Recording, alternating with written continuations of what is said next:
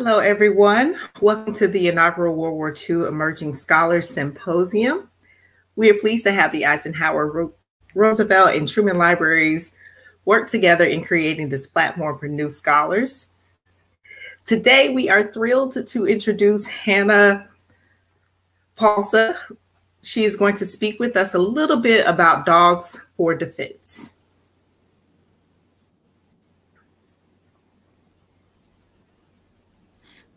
All right, and then thank you so much, Joy, for the introduction. I wanted to first thank the Eisenhower, Truman, and Roosevelt Libraries for putting on this symposium. It's a really neat thing as a PhD student to be included in something like this when your research is just getting off the ground. But it's really neat to be able to talk about my research and something that is so important and so loved by me in terms of looking at Dogs for Defense and the children who participated in it. And before I start, I actually want to examine a little bit the first image on my PowerPoint, which is an advertisement from the 1943 edition of the American Kennel Club Gazette. And it says, "So long, pal, be a good soldier." And in the advertisement, which was sponsored by Purina Dog Chow, we actually see a young boy donating his dog. And it says within the text, there's going to be a gold star on the doghouse at 317 Elm Street this summer. And so the little boy is donating his dog to war. And it mentions how Jack is not to be crying and there are no tears to be shed, although Jack is having a very hard time because his dog Pal is being donated to Dogs for Defense and is going to participate in World War II. And for thousands of children across America, they did donate their dogs to military service during the war.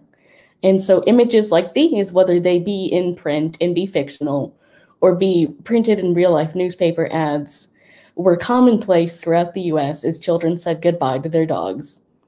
And one thing that I want to iterate today with my presentation is how children really understood and responded to Dogs for Defense as an organization, and how they understood that participating in Dogs for Defense allowed them to be a bigger part in the war effort and the United States' involvement in World War II. And next slide. So before we begin looking at how children and Dogs for Defense interacted, one thing that we need to understand is exactly how children were viewed before World War II and during the war. So prior to the 19th century, children were often considered to be mini adults. The focus on raising children was more on their economic impact and how they could contribute to a family setting rather than their thoughts and feelings or playtime. We often think of the phrase, children were to be seen and not heard. And this is one phrase that really makes me think of childhood before the 19th century, because children were encouraged just to help with the farm or really were ignored until they became of age where they could start earning wages. And so when the 19th century came around, we see the concept of childhood as we know it. Play was encouraged between children. We see children's literature develop in order to teach morals and how to be good citizens to kids. And we see schooling focusing not only on morals and how to be good citizens, but games and things. So the concept of childhood really begins in the 19th century. Now, when you get into the Great Depression, we see the birth rate drop because of the economic instability. However, during the war, we actually see a baby boom. And that is actually because there is a marriage boom during World War II as well. The marriage rate at 1939 was at 73%. However, during the war, we see the marriage rate increase steadily. In 1941, it jumps to 88.5%. In 1942, it jumps to 93%. The year after, the birth rates are at the highest that they had been. In 1943, there are 3,104,000 births of children during the war. Now, these children that I'll be discussing were the ones born during the Depression. And because of this, they were much more in tune to anxieties and fears over family members leaving anxieties over the war, and in part were in tune to their duties as children during a war. They understood that they had to collect scrap metal, purchase war bonds, and maybe help in a victory garden, and really to do anything that they could to play a part to win the war. And during the war, 18.1% of families, or 1 in every 5, had a loved one serving in the armed forces or assisting in the war efforts. And next slide, please. The more complicated topic is the status of pets. Prior to the 19th century, animals were often viewed as dumb and were viewed instead in terms of their economic necessities, whether it be helping out in pulling railroad cars, becoming meat, shearing for wool, or being guard dogs. Animals were not viewed really as much with the kind of sympathetic and emotional attachments that we think of today.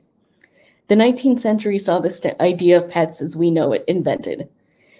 Pets have been defined as animals who have some sort of special significance, whether it be a special name, they come into the home, or they're just the favorite out of a herd of cattle that you bond to. The reason that pets become so proliferant in 19th century America is that they become linked to the raising of children. Pets come into the home because there was the belief that keeping animals for companionship and their status as sentinel beings were more important to raising children to be humane rather than the animal status as meat production, wool production, guard dogs, or anything like that. It was a belief that pets and children linked together not only because of their helplessness and both in their inability to talk, but because they could become good things to raise children with and that they could benefit from one another. Children learned how to be good adults through the raising of pets, and pets were transformed into something that the entire family could love. So humane organizations and animal welfare often created ideas such as Be Kind to Animals Week. And so Be Kind to Animals Week were things that were created for school children to understand how to interact humanely with animals and treat them with kindness. They were often run by the local humane societies and the American Humane Education League. So during the 1930s, we see the status of pets is a bit different. Because in one hand, we see the rise of small animal veterinary care because of the lack of large animal clients, and we see the dog food industry increasing profits. However, we also see during the Depression, more profits are made on animal bodies. And by that, I mean we see much more dog breeders getting into puppy mill trades. And we see increases in animal fighting, whether they be cockfighting or dog fighting. Money was to be made on animal bodies as much as people were saving money to scrimp by to get their animals vaccinated during the Great Depression. So one thing that we do need to understand about pet keeping, which begins the 19th century and continues into the 20th, is that pet keeping is often tied to upper and middle class white families. And it's because that for pet keeping, especially in the 19th century, it was a status symbol for the upper and wealthy classes, and that you had money to spend on these animals that did not offer anything but companionship. And so, next slide, please. So what was Dogs for Defense? So the United States actually attempted to have a dog army in World War I. A bill was passed in Congress by United States Senator James H. Brady for the appropriation, raising, and training of war dogs to be trained as Red Cross dogs. Red Cross dogs would have been trained for locating wounded soldiers and fetching assistance or comfort those dying. These dogs had shown promise in World War I, used by every army, but mainly gained popularity in France and England. However, the bill failed to pass because it was believed that the public sentiment could not be gained for something like this, and that there were just not enough dogs to train in the amount of time. So the bill was shelved in 1918. It would not be until World War II that dogs would actually see military service. Dogs for Defense was founded by an AKC poodle breeder named Aileen Erlanger. In an interview with Roland Kilburn for his column Popular Dogs, she stated simply, "The dog must play a part in this game." For Erlanger, the idea was simple: convince the American public to donate their pets to military service. The organization Dogs for Defense was formed in January of 1942, and it was comprised of well-to-dos of the dog fancy world, including breeders and showmen like Erlanger, kennel hands, field trial judges, and really anyone involved in the dog world or that loved dogs. On March 13th, 1942, 200 sentry dogs were donated in to be trained by Dogs for Defense. This would be the first time that dogs were recognized for military service.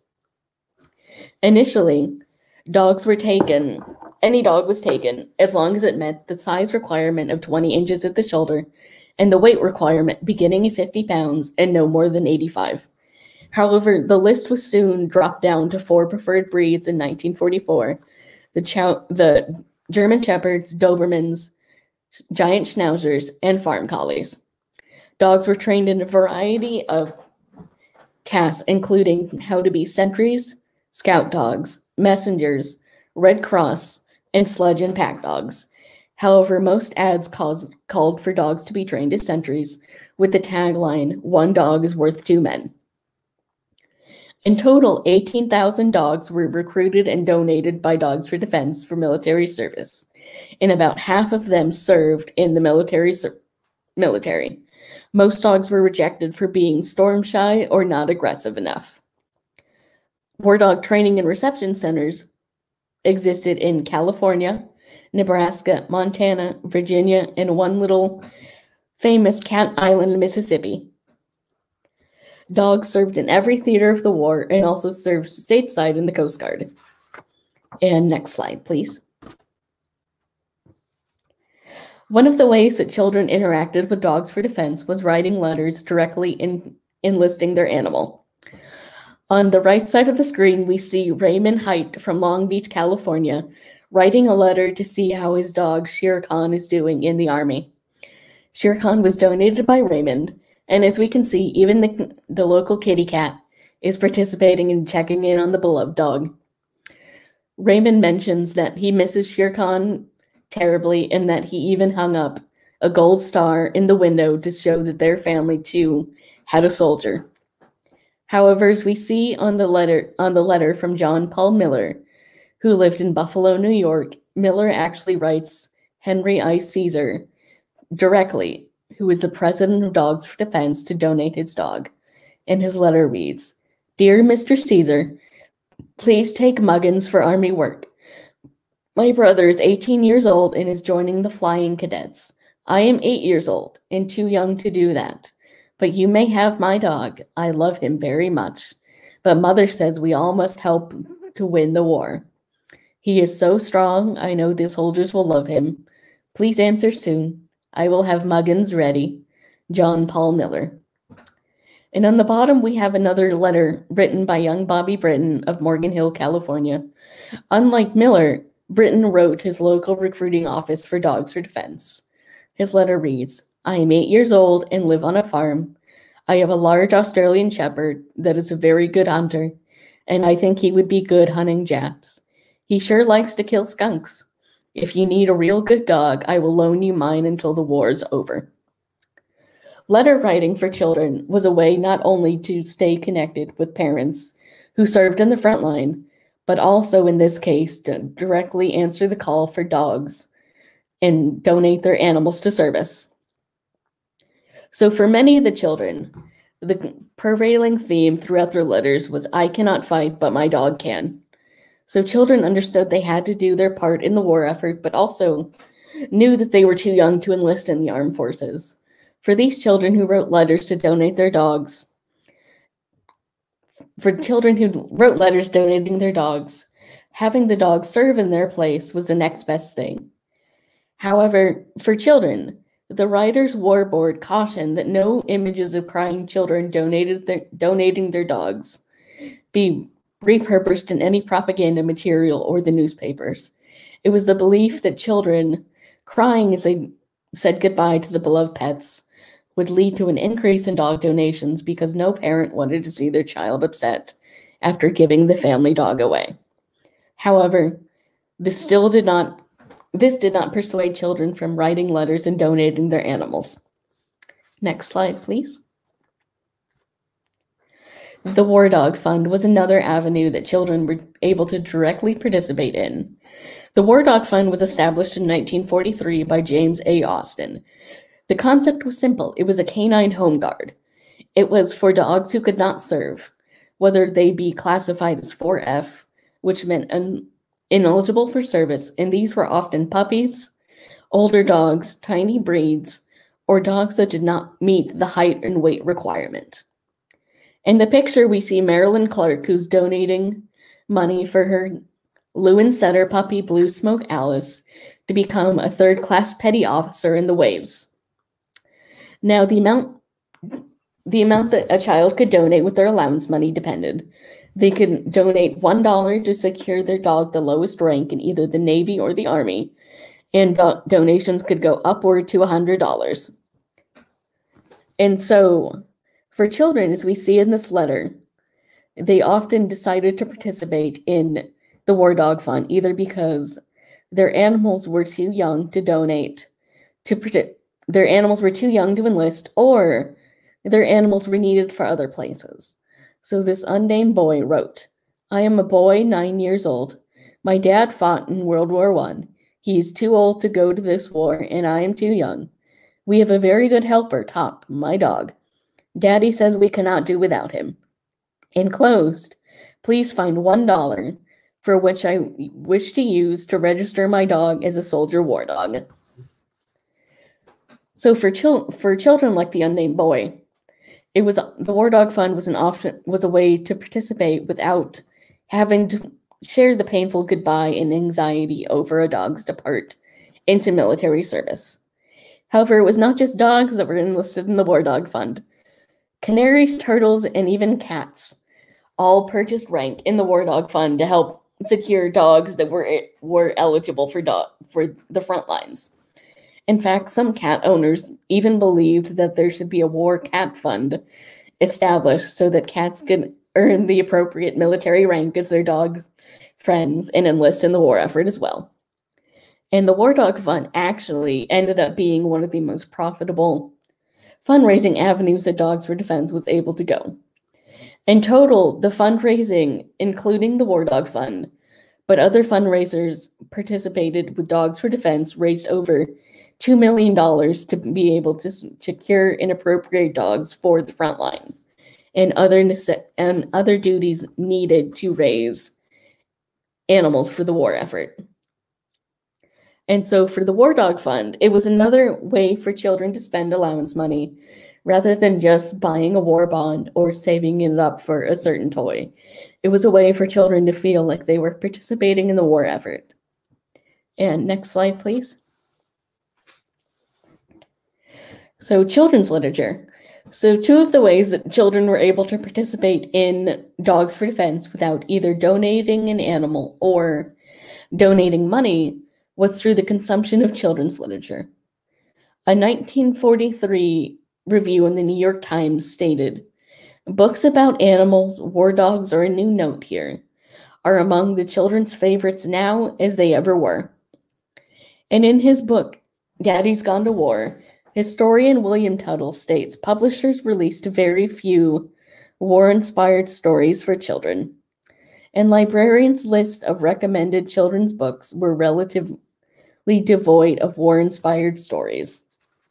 For children's literature in World War II, it was often focused on the home front and how children could help the war effort. Blood and gore and traditional battle and fight scenes were often discouraged as to not heighten the anxieties of children that were already experiencing so much. So the 4 books that I've laid out: Jeeps, A Dogs for Defense by Sylvester C. Watkins, Valiant Comrades by Ruth Adams Knight, Tommy and His Dog Hurry by Helen Josephine Ferris, and Private Pepper of Dogs for Defense by Frances Cavanaugh Weir are just some of the books written for children during World War II. I think in my collection alone, I think I have 10 books written on war dogs for children during the war. Now, every book listed deals with young boys struggling with the idea to donate their animals to the war effort. In Jeeps, we see his young owner, Don, initially not wanting to donate his dog to the war effort. He believes that other dogs could be taken instead of his Jeeps. However, it takes gentle prodding from a nice mailman to convince Don that dogs really were indeed needed for the war effort. And so in the end, Don does donate Jeeps. And in the end of the book, Don is rewarded when Jeeps is awarded a medal for capturing a Japanese soldier outside of the camp that Jeeps is stationed in.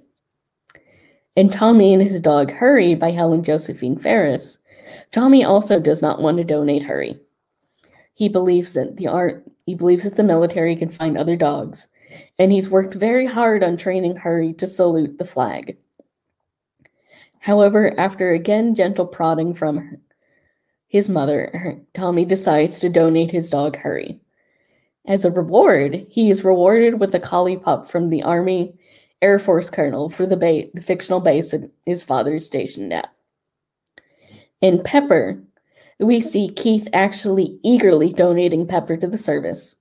He hears about Dogs for Defense on a radio bulletin, and after interpreting Pepper's excited barks as yes, Pepper wants to join the service, Keith decides to donate his dog.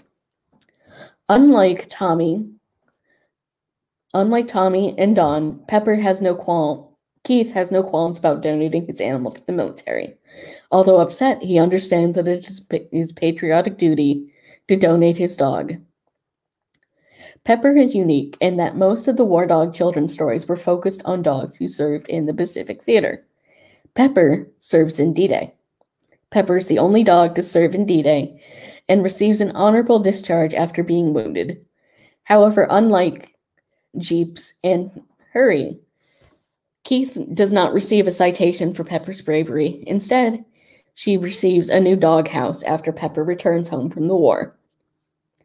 Many of these fictional dog stories dealt with the internal monologues of children trying to decide whether to donate or not to donate their dogs to the war effort. However, these dog stories often had the bigger goal of explaining the organization of Dogs for Defense and why dogs were exactly needed for the war effort to children. Whether they be explained by mothers such as Tommy's mother and Tommy and His Dog Hurry, or by radio advertisements such as in Private Pepper of Dogs for Defense. The goal of children's literature was to explain why dogs were needed for the war effort and how children could participate in donating their dogs. Now, there was occasionally children's literature that focused on the idea that donated dogs could help bring soldiers home and end the war quicker. In Famous Mascots and Canines by Mabel Harmer, we see that in a chapter entitled Sailor, two young children hear of dog donations through radio advertisement.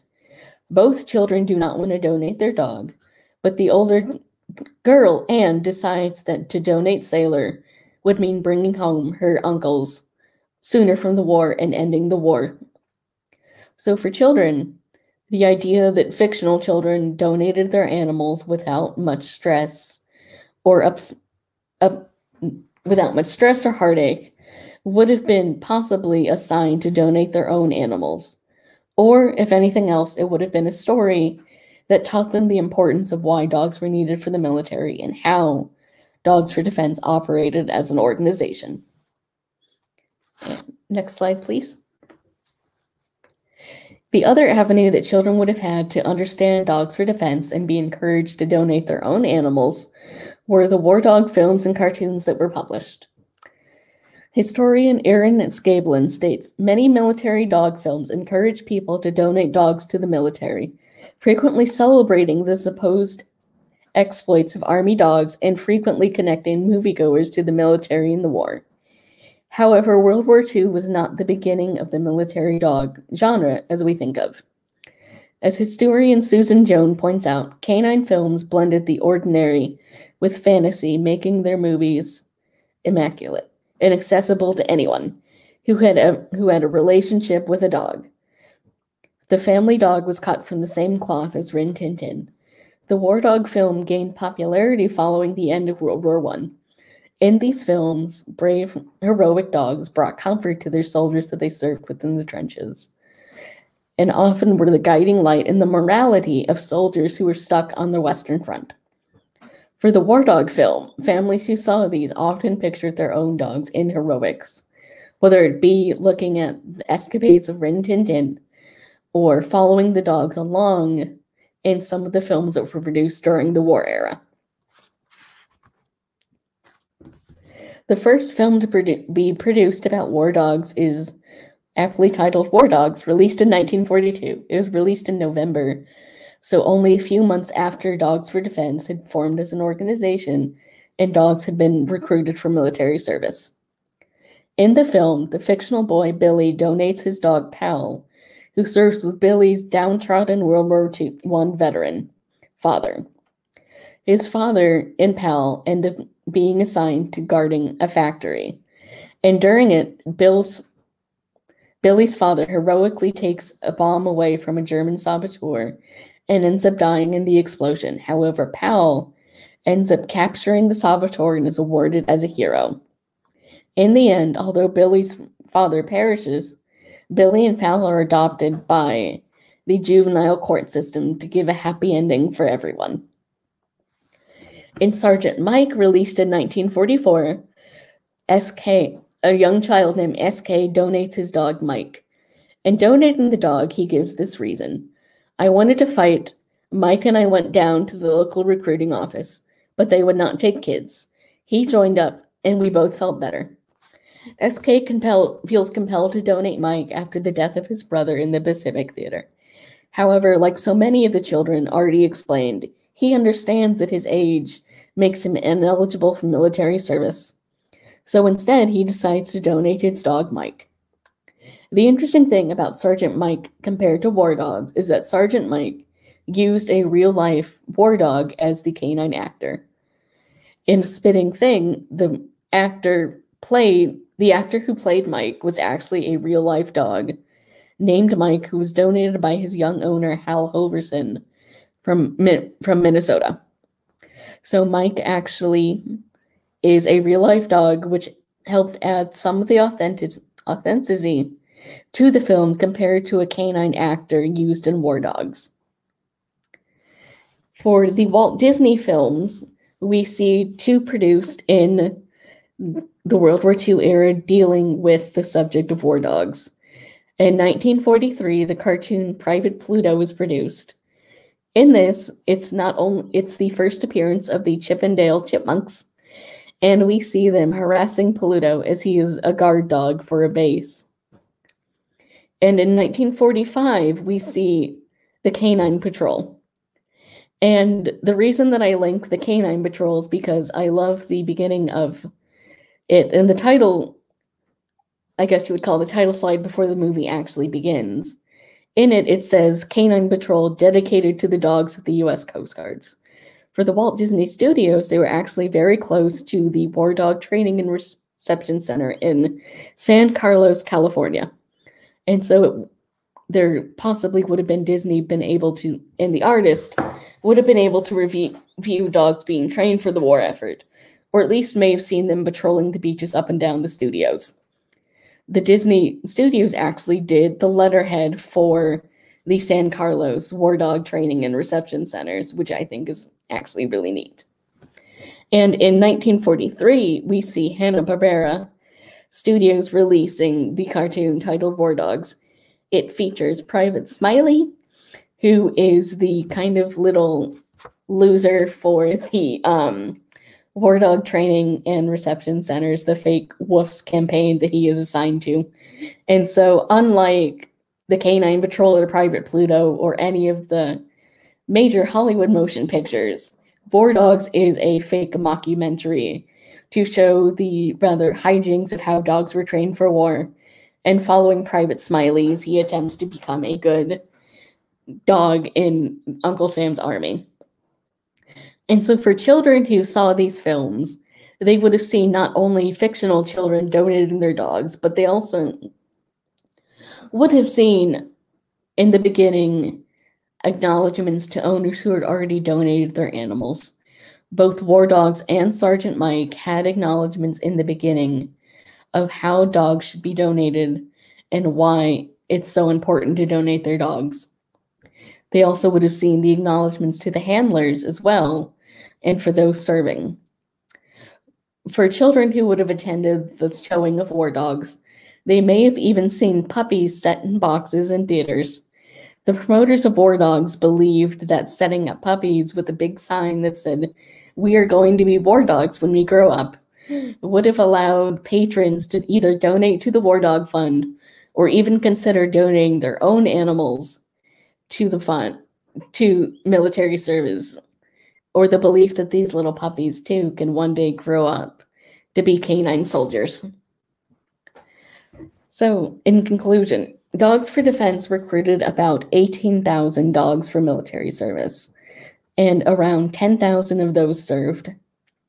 So Dogs for Defense relied on civilian donations, whether it be from single men and women, families, boys and girls, or even celebrities offering their own dogs, or even kennel masters offering breeding stocks for the war effort. Dogs served in every part of the war, but many saw action in the Pacific Theater and the European theater.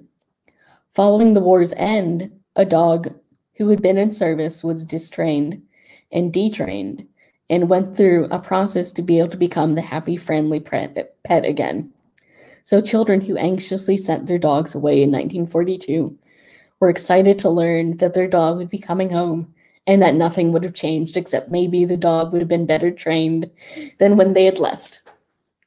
And so for Dogs for Defense, this would not have been possible without adults and children donating their own animals.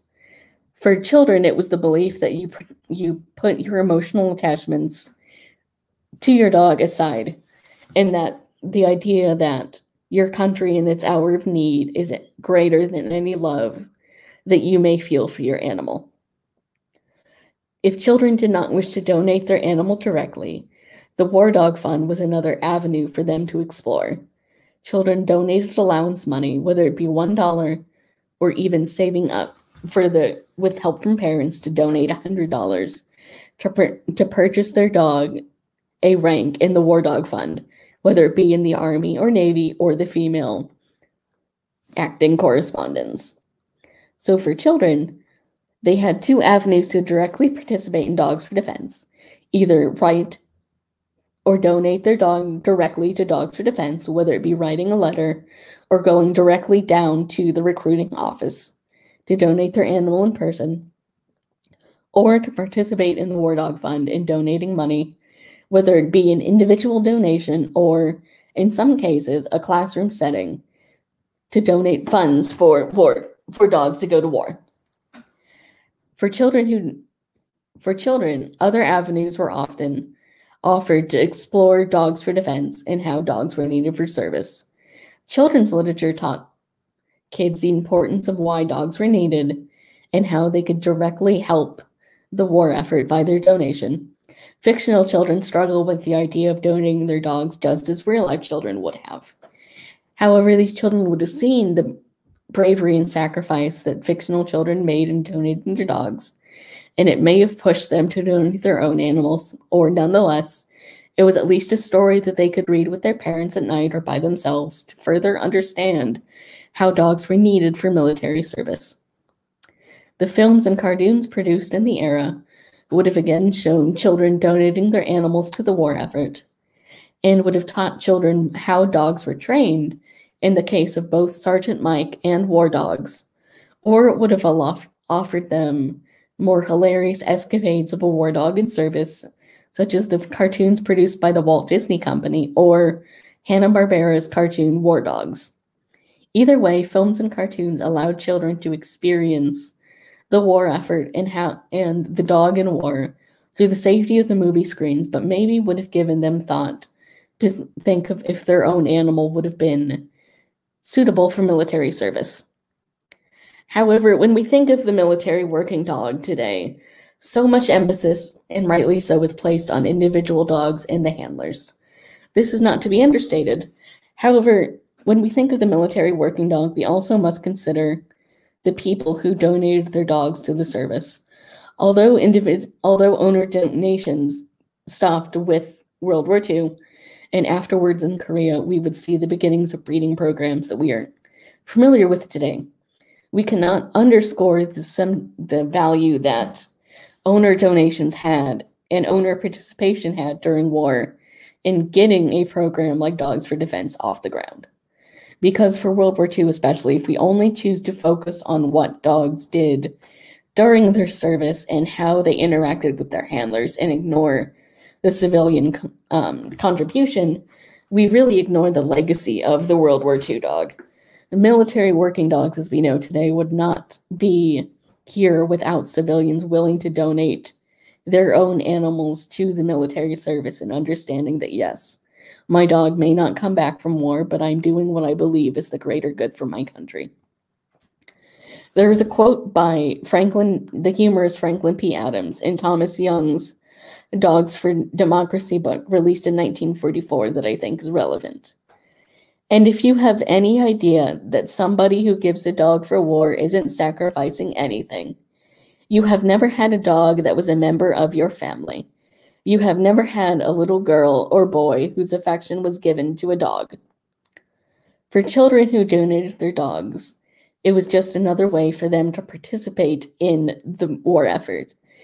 Instead of donating scrap metal or participating in victory gardens, sewing socks, or buying war bonds, children could donate their animals. It was a donation of something sacrificed. And for children, it was a donation of something sacrificed and often one of their best friends. But for these children who decided to donate their dogs, in a moment, they decided that their love of country and their belief that we need to win the war effort was more important than their emotional attachments to their dogs. And I think that's one thing that we need to remember when we think about the legacy of the dog in World War II, is that it would not have been possible to have the military working dog programs that we have today without the owner sacrifice and without the idea of Dogs for Defense, who decided to take a chance on America's dog owners and believed that, yes, even though it may be painful, people are willing to donate their dogs to military service. Thank you.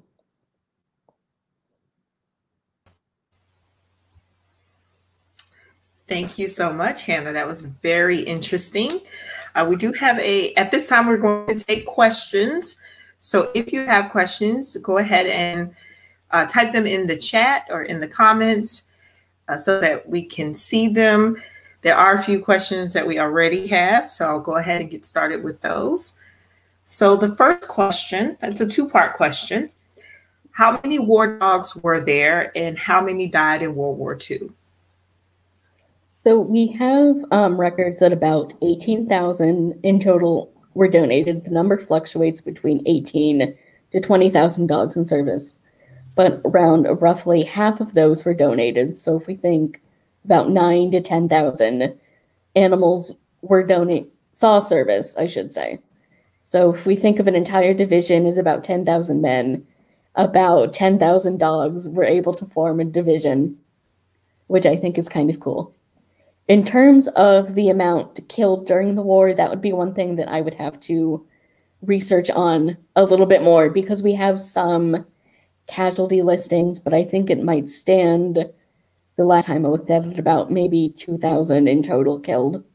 Most of the dogs were able to come home.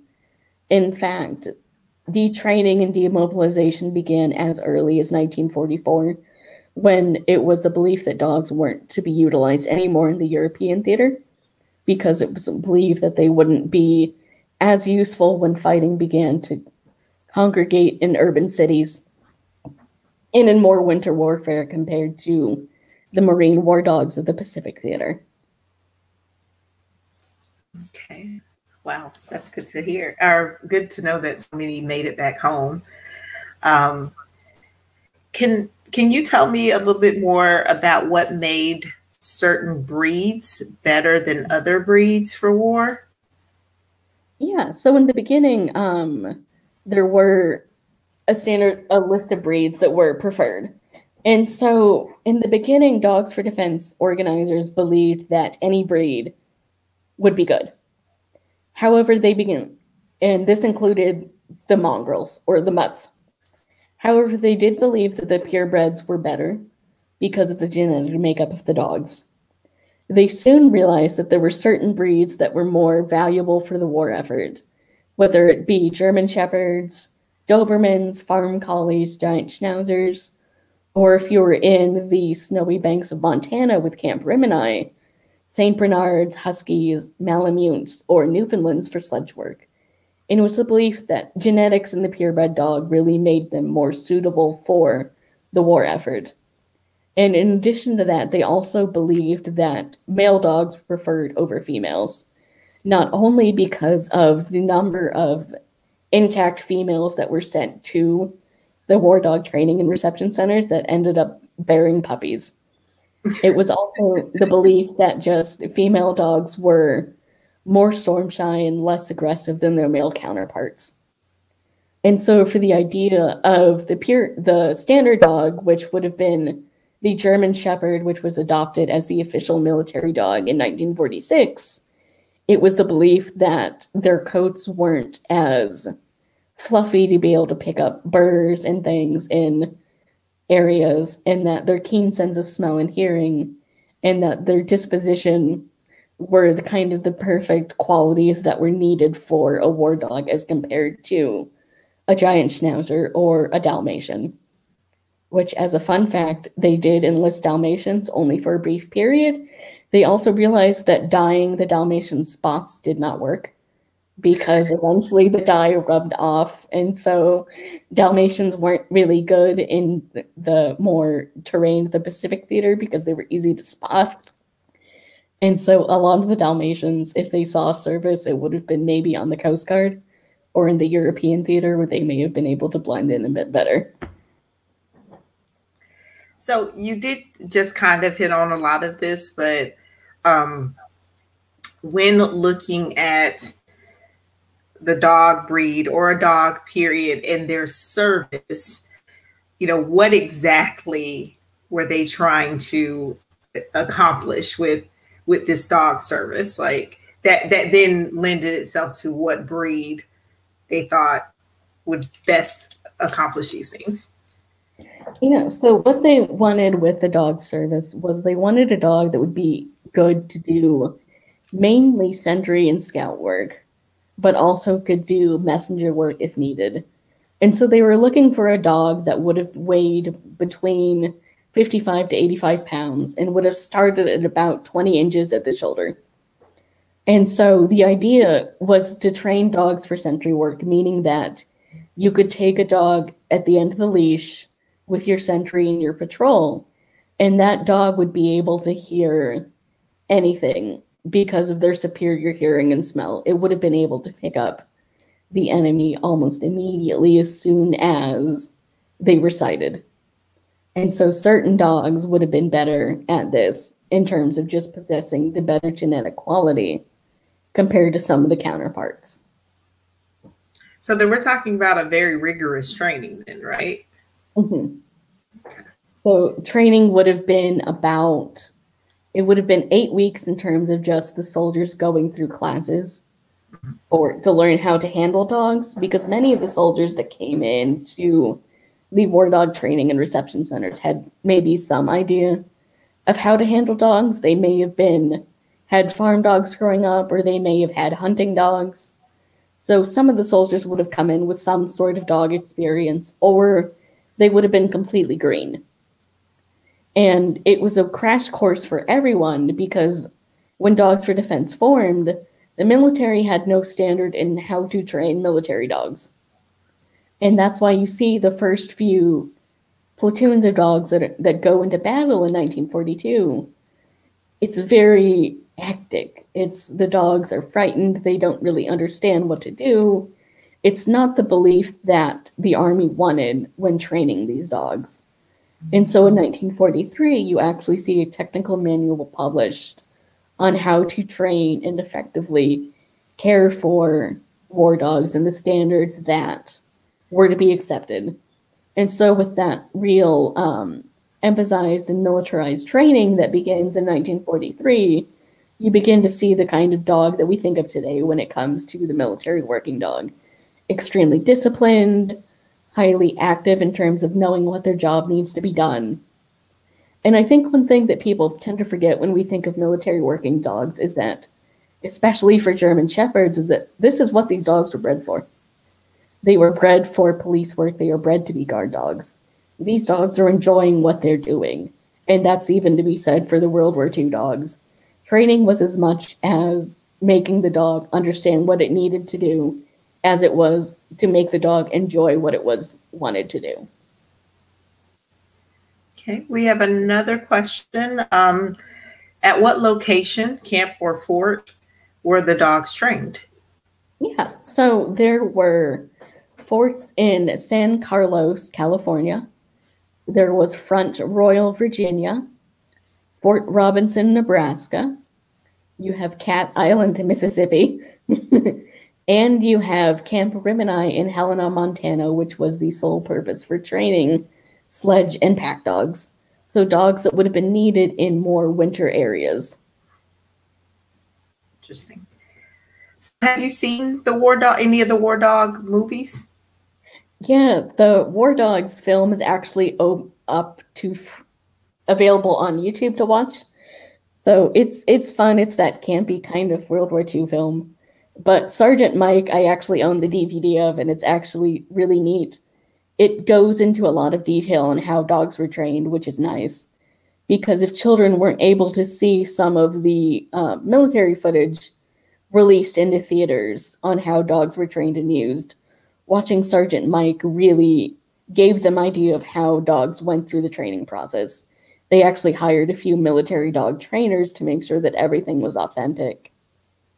And in terms of the cartoons, Private Pluto and Canine Patrol, I think, are both available on YouTube, or part of the Disney propaganda films set that's been released. So those have been fun to watch.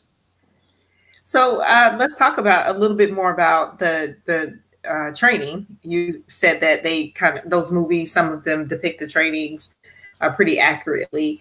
So can you talk a little bit more about exactly what the trainings look like, what paces that they put the dogs through?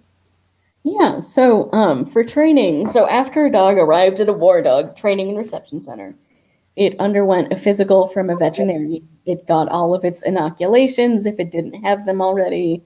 It received tattoos either inside of the ear or on the inside of the left flank. And then the dog was assigned to a handler.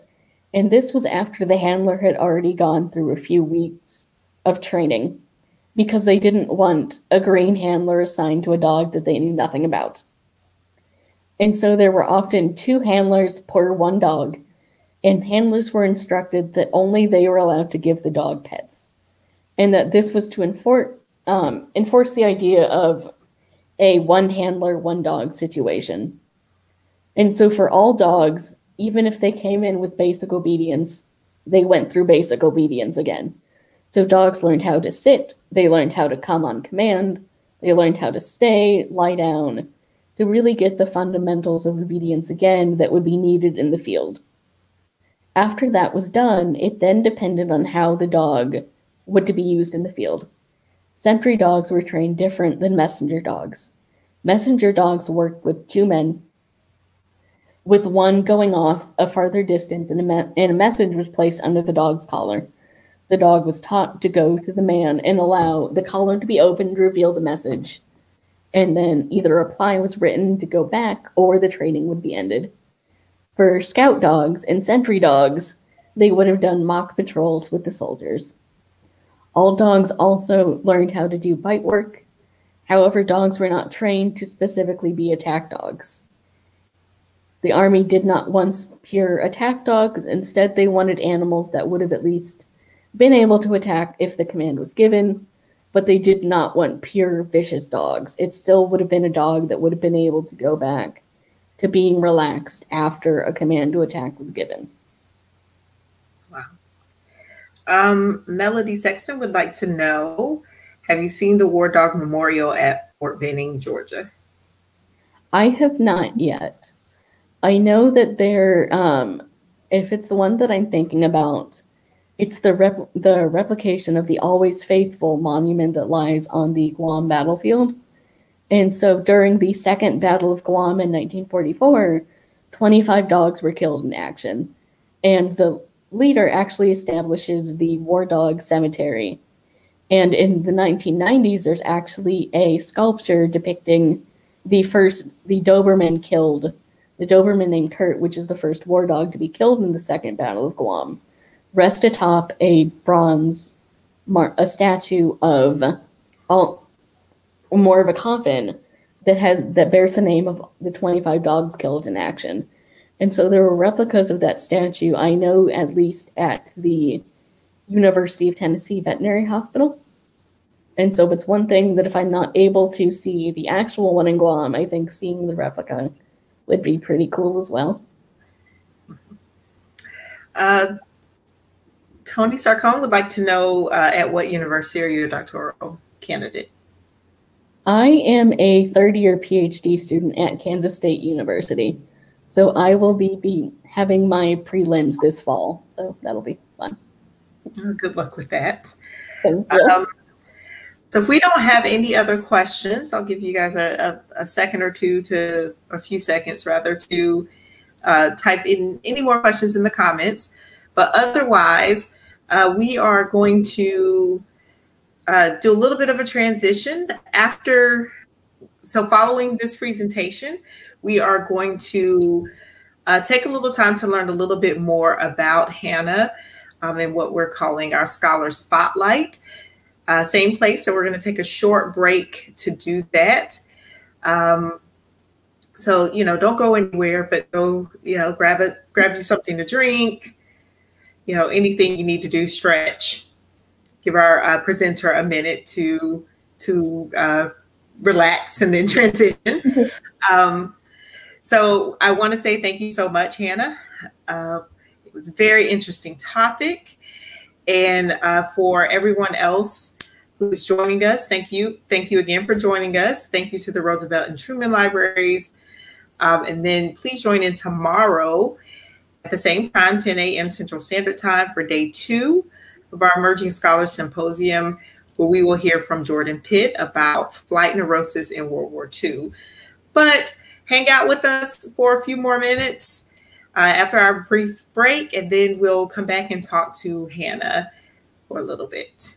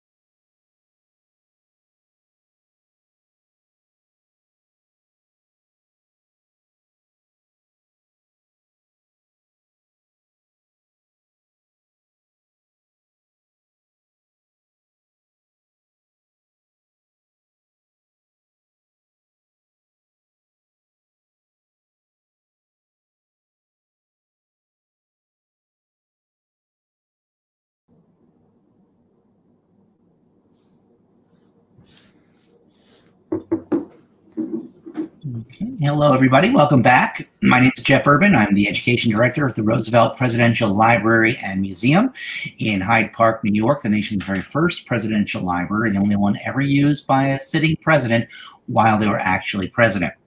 I'm delighted to be here today as part of this symposium. The folks at Eisenhower came up with this idea. It's a fantastic idea to have these up-and-coming scholars that we can meet with and talk with. And today we have the pleasure of meeting with Hannah Palsa. And she is correct me if I'm wrong, a PhD student at Kansas State. Is that correct? Yep. Okay. And you're just, what, a year out, right, from the actual real-life gig? Yeah, so I'm entering my third year, so it'll be prelims this fall. Uh-oh. Now it's getting serious. Now it's getting serious. Well, I want to thank you for your presentation. It was absolutely wonderful. As we all know, World War II was a total war, and we're meeting this week to sort of commemorate the anniversary of the D-Day invasion, which of course was critical to the Allied victory in World War II. And much is said and much is written about the overall picture, but I love the fact that we're able to drop in on these little pockets of unknown stories and unsung heroes and be able to learn about so much, and it really helps to underscore just how total a war this was. I mean, who would think that dogs and children would be such an important part of this? So, Hannah, I'm interested in knowing, like, how did you come to this topic? I mean, you've got all of World War II to talk about. How did you zero in on kitties and canines? Yeah, so originally, actually, I went into my undergrad at Purdue wanting to be a veterinary technician. I realized I was awful at science and decided to major in history. And so I was first actually exposed to my topic in an undergrad seminar on World War II, but I actually spent my entire undergrad researching the American Civil War. I loved the Civil War. I had focused on the Western Theater and the Army of the Cumberland, and I thought that, hey, this is what I want to do when I get into grad school. And then I'm accepted into my master's program, and then December of 2016, two major things happened to me. For one thing, I ended up having to put down my dog who had lymphoma, who had been very much of my heart dog. And also during Christmas, and if my aunt is watching, this happened before I had to put Scout down, so don't feel bad. My aunt gave me a book about a German short-haired pointer named Judy, who was actually a mascot in a British Royal Navy ship in World War II. And Judy was actually captured and held in Medan prison camp for a while with her men. She was the only dog to be held as a prisoner of war during World War II. And so for Judy, I really started to kind of look at and think, did the United States use dogs in any way? I obviously was very familiar with Fala. I love Fala. But I started to think, what other ways were dogs used? And so I sat in my advisor's office and mentioned that I wanted to switch my concentration from the American Civil War to animal history. And she had asked me, what do you like? And I was like, well, I like dogs. And I like the idea of dogs in the military. So she had given me, I think it was a week to kind of research and see what I could find and then get back to her. And so while I was researching, I stumbled upon Dogs for Defense. And what really drew me is what I talked about today. It was not just children participating, but it was civilians participating. It was civilians donating their own animals to the war effort, because it's frankly something that I think would never happen today, in terms of just as a country, how obsessed and in love we are with our dogs. And so I think the idea that the modern military working dog started because of civilians willing to say, I love my dog, but right now at this time, I love these soldiers more. Let's see if my dog can help out in the war effort in any way, is what really drew me and is what really has kept me going ever since. That's great.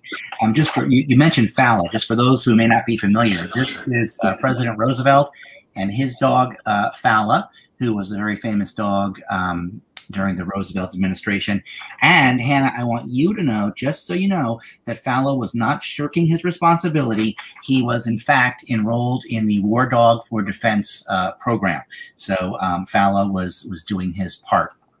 So it was a passion for dogs and an interest in history and war that you were able to pull together for this, which is fascinating. And that's always when things work out the best, when you're passionate about something.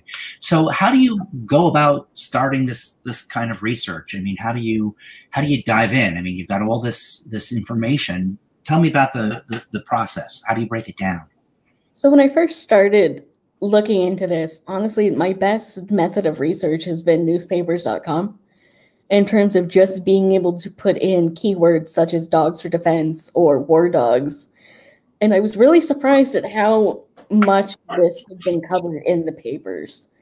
And that's what I really found a lot of the fun primary source has been through looking at different newspaper coverages.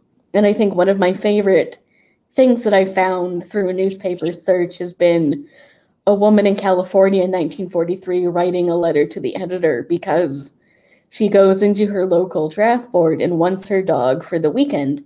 Her dog had already been enlisted in San Carlos's war dog training and reception centers, and she just wants her dog for the weekend, and they say no. And she complains to the editor, well, our boys can come home for the weekend, meaning the human GIs. Why can't my dog come home for the weekend? And in that moment, I think that really kind of sparked my idea of people who donate their dogs, they're seeing not only as donating as a family pet, but they're donating a soldier. And that as soon as their dog goes into that shipping crate, they see their dog as a soldier. Wow. But when I began researching this, actually, worldcat.org, in terms of looking at books, has a really good tagging system and how books are tagged in the database. And so I was able to find a lot of my children's books by using the tag, I think just dogs training and war use, and going into looking at just the years that Dogs for Defense was operating from 42 to 45. And so that helped me really kind of narrow on the children's books and other things like that. But for archival sources have been interesting, because there's a few that I knew right off the bat. There's the AK Museum of the Dog, has the War Dog Pilots and Collection, which focuses on dogs in war, and specifically Dobermans in war. There had been the Fort Robinson collection at the Nebraska State Archives, which I'd been lucky enough to visit once during my master's program. That has the entire collection of when Fort Robinson operated as a war dog training and reception center. And so not only does it have things like daily training schedules and kennel briefing, it also has material focused on Dogs for Defense, such as the promotional material for war dogs in the film. Mm-hmm. And in terms of the pandemic closing everything, the archives that I'm hoping to access next year when the pandemic opens everything up and it's gone, the Dogs for Defense collection, and also Fallah's collection at the Roosevelt Archives, because I know that all the letters written to Fallah, I think would be interesting to see how many times if children wrote to Fallah about Dogs for Defense, especially since Fallah was a member. But also at the Truman Library, the Office of War Information Archives, because the Writers' War Board archives that I have in my possession, which are found at the Library of Congress, the Writers' War Board did a lot of propaganda and promotional material for Dogs for Defense. And I'm hoping that the Office of War Information also did something.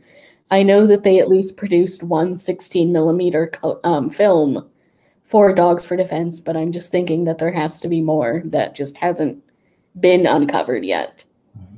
That's interesting. You should talk about the children writing letters. I know I've seen in our collection, dogs have actually written letters to Fallah, bragging about their involvement in Barkers for Britain or the Dog War Fund and such. So I think you're going to find some really cool stuff there. So yeah, talk a little bit about how the pandemic impacted this. And this has got to be a really bad time for researchers. I mean, even though there's a lot of stuff online, that's not the same as real live, getting in there and working with the primary sources, face to face. So tell me a little bit about how that process has been.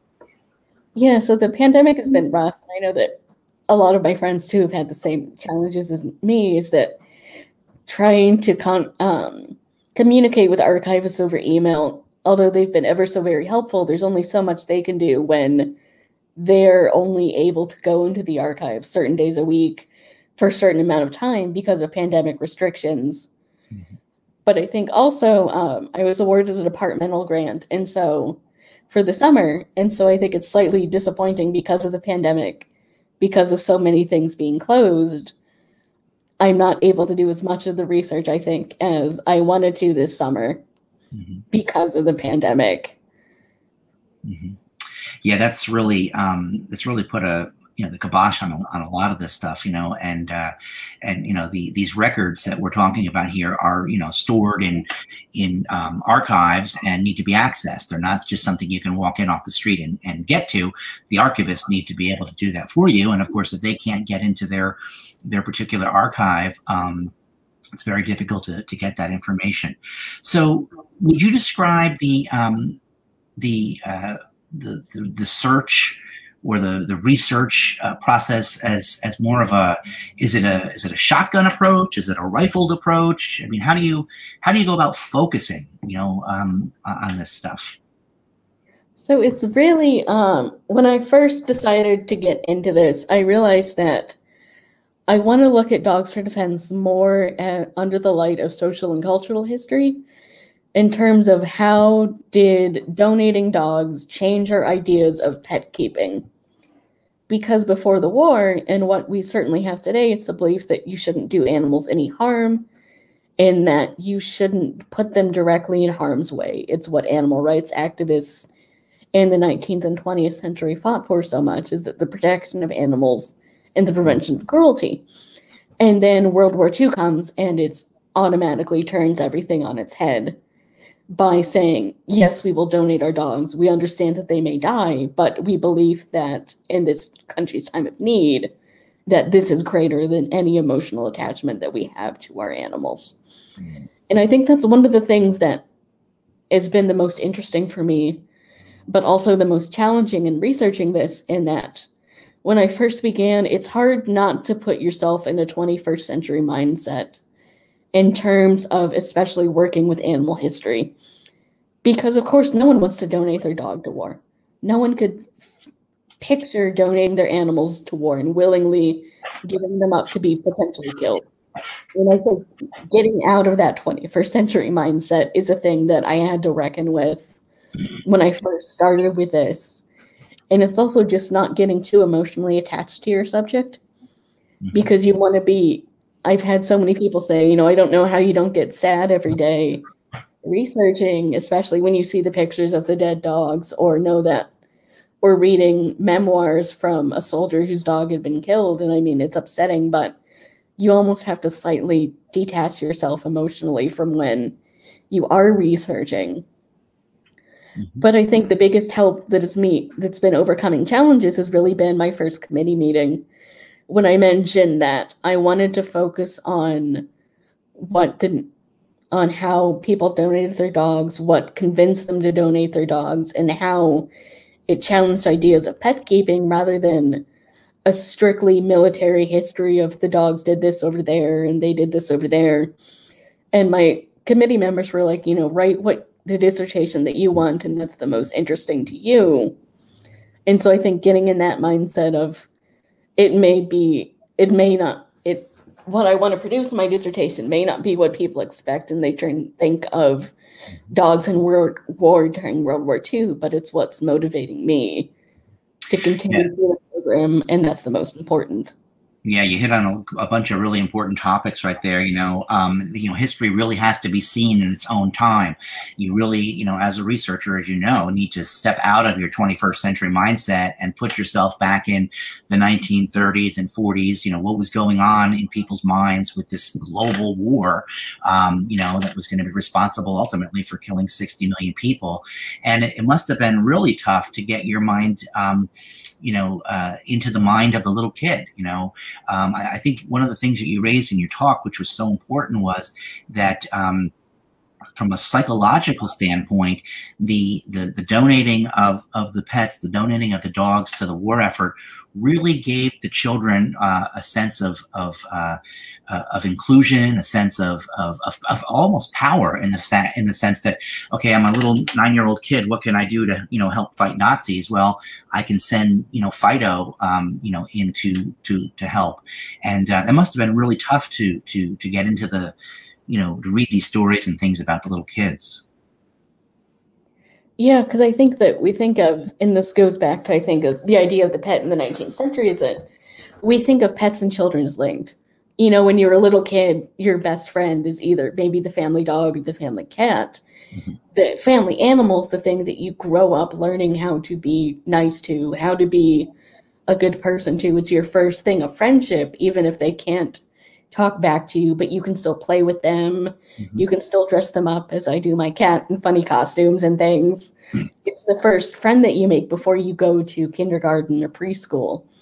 And so donating that, you're donating a friend. You're donating, for many children, what's your closest confidant. Mm-hmm. Oh, absolutely. Absolutely. Now, you mentioned you have a cat, huh? I do.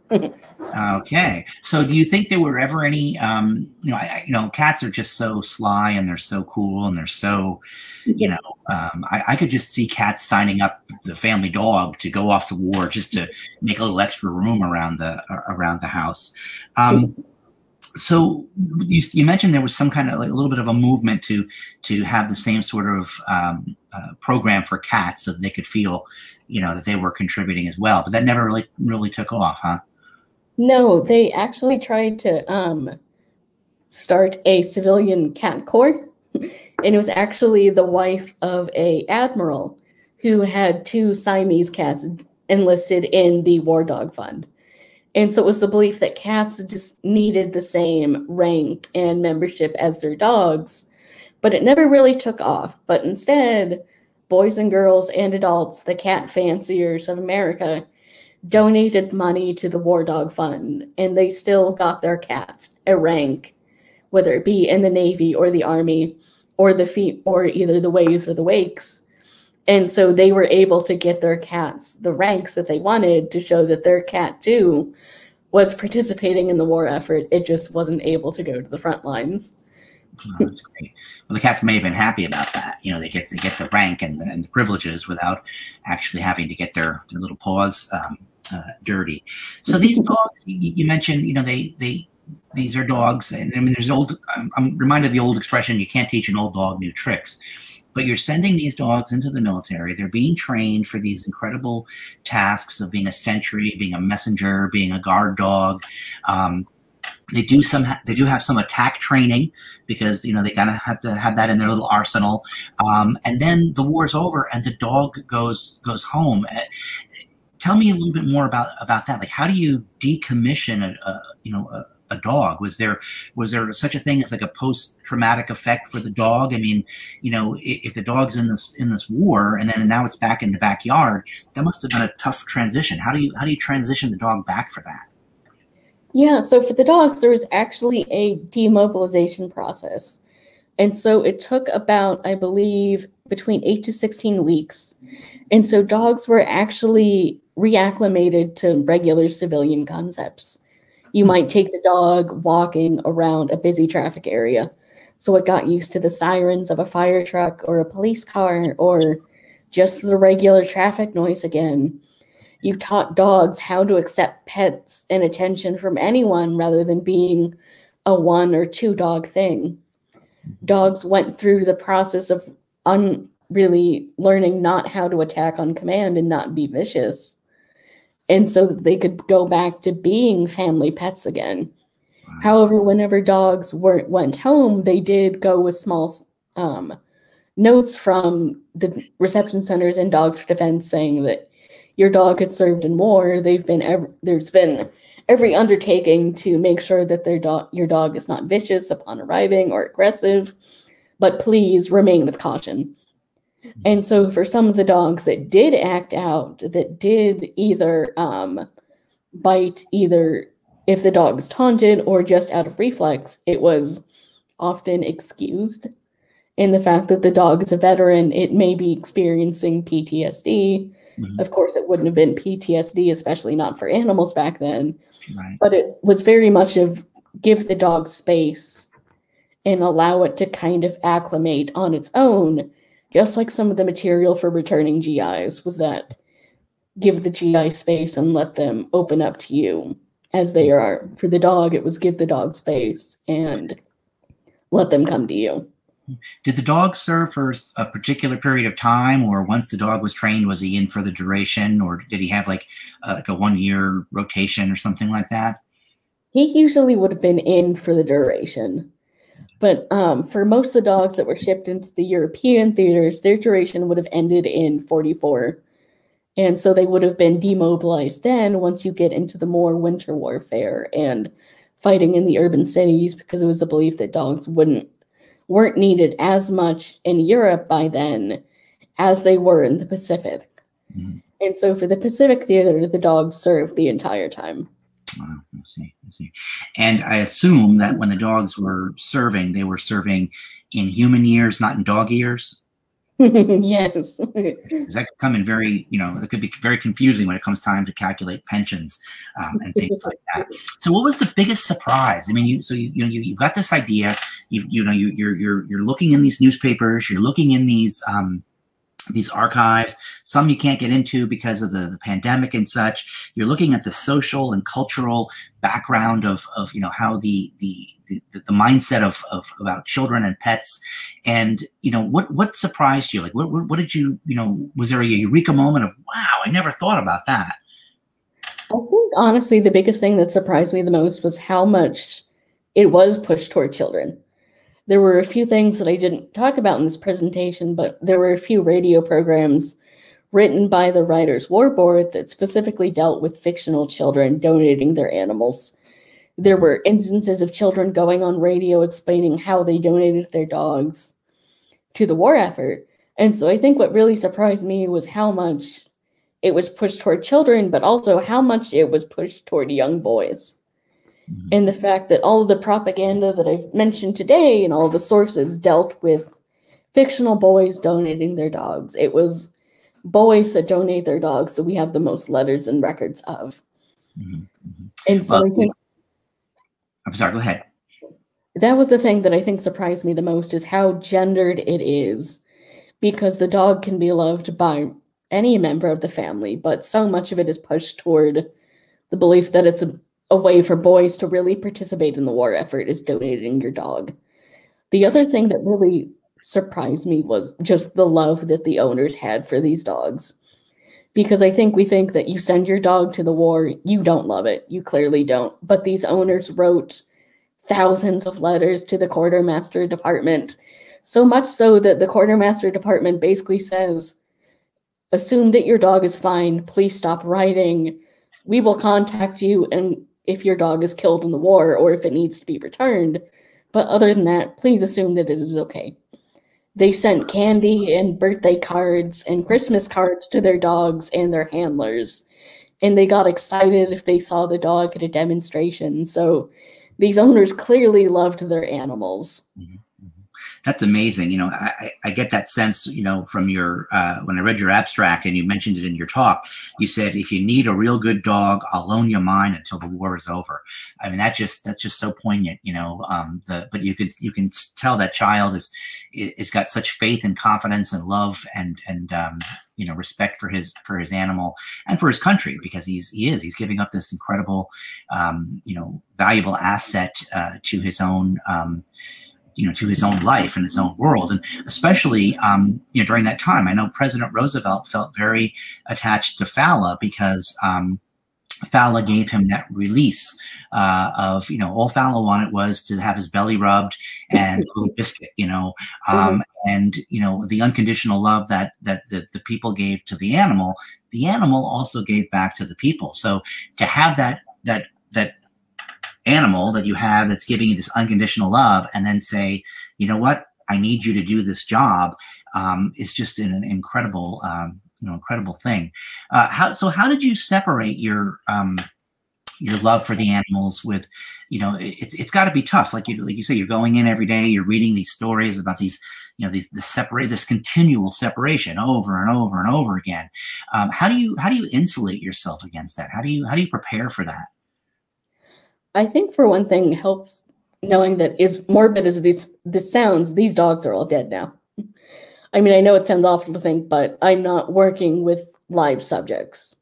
It's everyone who's I'm writing about has passed. And so I think that helps, as morbid as it is, to kind of foster that disconnect. But I think also just thinking that, you know, it's war and that these children, for as painful as it may have been, they understood that they had to do anything and that World War II was an all-in effort.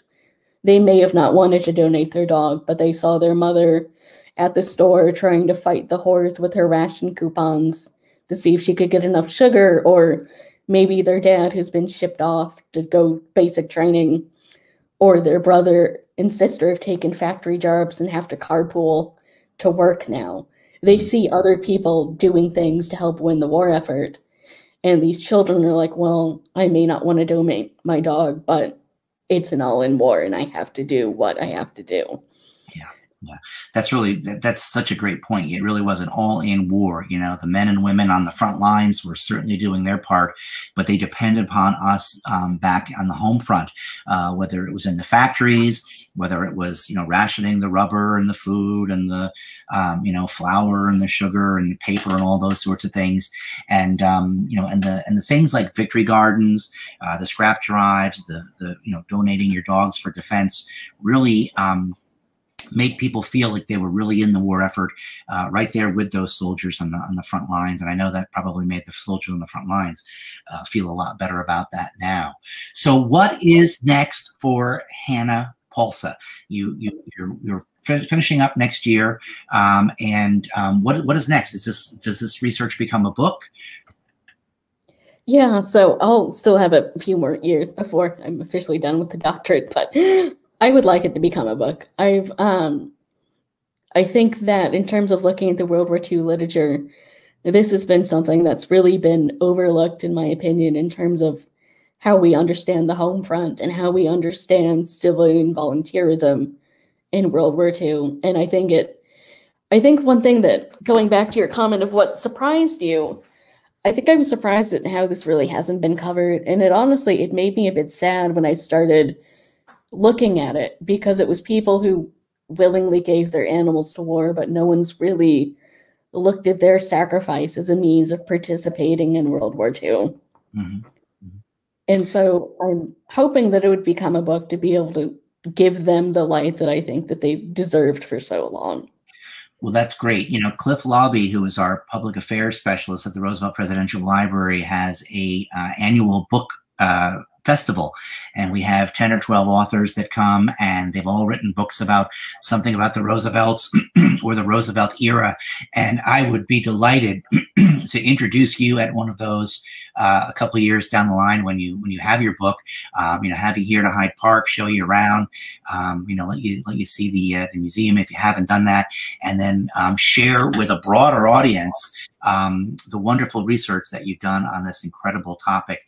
It really is, you know, one of those little corners of the war, and there are so many of them that meant so much to so many people. But you know, we hear about sort of the highlights or the, you know, the big attention getting things, and you know, with yesterday being Memorial Day, you know, what a wonderful opportunity to take some moments and some time to think about those that you know, gave so much you know, to the war. And yes, in the case of yesterday, it was, you know, men and women giving their lives.